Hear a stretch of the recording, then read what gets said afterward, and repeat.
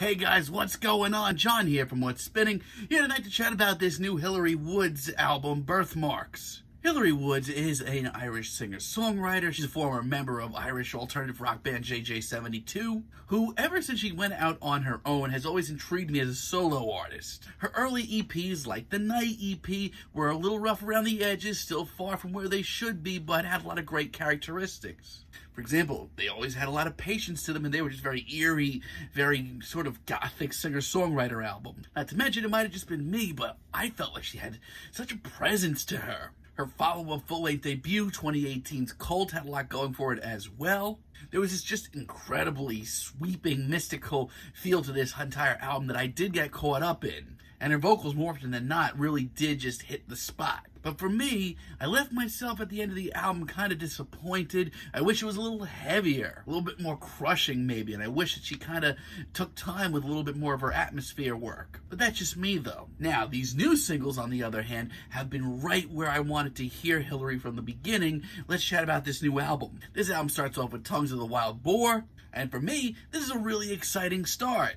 I really always prayed that Hilary would take advantage of her patience-testing skills and start to work with some more bigger atmospheres. And here we are. The pacing is absolutely masterful on this opener, as this one just sort of plods along with these immense-sounding strings and whimsical keys. Like this, for me, is exactly where Hilary should have been to begin with. It just sounds like the soundtrack to some incredibly twisted, absolutely gutting A24 horror flick. And at the center of it all is just Hilary sounding so commanding. This track excites the hell out of me, and I could say double for its follow-up, Orange Tree. Once again, this is a very slow-paced, immense folk tune. And man, some of the lyrics on this track are absolutely riveting and really bring in together some of the darker and more personal themes of this album. It's a fascinating combo that's a gigantic knockout, and I can't tell you how much I love the sweeping melodies and the very dense atmosphere all around Hilary.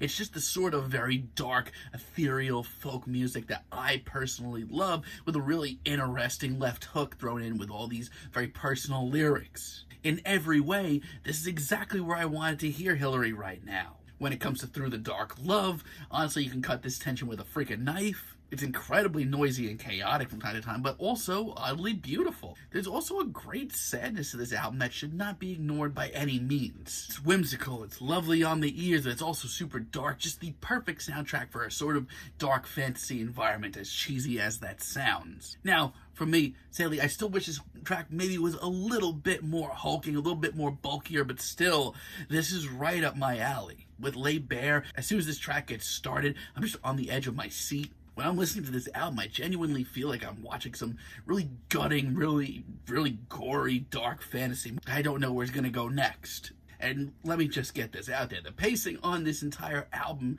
as a whole, as it has been in the past, is one of Hilary's strongest characteristics. And I love the way on this track that her vocals just sort of whisk their way in, very slowly, start chanting. But it's also one of the most beautiful tracks here without giving a single ounce of its atmosphere up. This is great. Mud and Stones did take me a little bit more of a while to really come around to. I felt like the intro to this track was a little long, and you know what? It is. However, I do really love the saxophone work on this track. It reminds me almost a lot of like Colin Stetson's work on the Hereditary soundtrack. And the hypnotic grooves and the rhythms and the drums on this track. This is gutting. And like I said, this track did take me the longest probably to get into, but it is very effective and undeniably unsettling. I literally just feel like I'm sitting around just waiting for some freaky ritual to start. A lot of the same vibes carry over into the mouth, but even more intense. This one has some more instrumentals thrown in there, as well as a lot of harsh noise. Love that. And Hilary's chanting, once again, very beautiful, but also incredibly unsettling. Now, her vocals here, they are a little bit more of the spoken word territory, but they're just as cutting, just as twisted. With each passing moment, I genuinely feel like this album is getting darker. Even the final moments here of just ambient sounds is great. Cleansing Ritual starts off really exciting with a lot of harsh noise once again and some chaotic instrumentals. For the first time here, and this is really sad me saying this track is kind of cheap. It's actually my least favorite track here. Like, this track goes on for over 4 minutes, But while the rest of this album is just such a great, radical experience with tension and atmosphere, this one really just kind of sounds like B-list horror. It's nothing but cheap thrills with nothing behind it. Not to mention, it's usually Hilary's performance that takes a very normal ethereal folk track and pushes it to the next level, but her lack of presence here at all really makes this kind of a bummer. But There Is No Moon is a very effective finale. It's also a pretty tender and sweet ballad. Of course, there are some very straight guitar licks as well that kind of get me back on the edge of my seat, but Hilary's vocals are just so small, so bruised here. It's just so unnerving and inhuman sounding. I do sort of wish that this maybe was a little bit more intense or grandiose of a finale, but still, this is a very effective finale and kind of a great place to end the album off on. So by leaps and bounds, Hilary Woods has come into her own on this album and is sounding friggin' awesome. The instrumentals are heavier, the atmosphere you cannot cut with a knife.